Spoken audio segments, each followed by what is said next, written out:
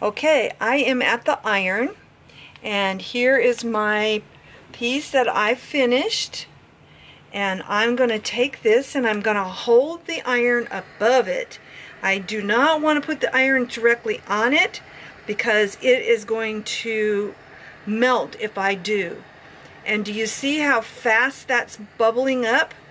So when you do this, you need to make sure that you have enough fabric so that when you're finished, all finished, and you have this all puckered up, you're going to have enough to cover the space that you wanted to do.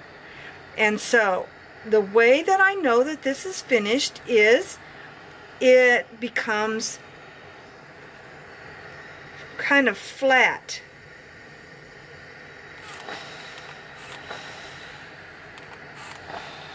And more usable. Okay, so now let's take a look. We want it to stop pulling up.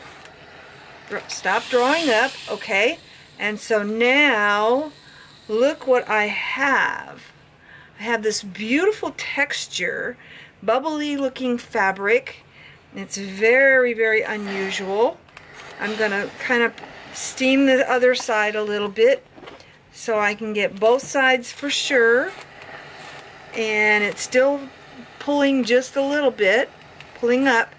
There's going to be a 30% change in the fabric.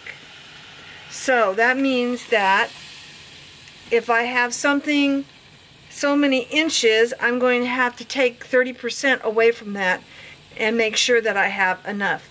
And look at what you have now. Isn't that pretty?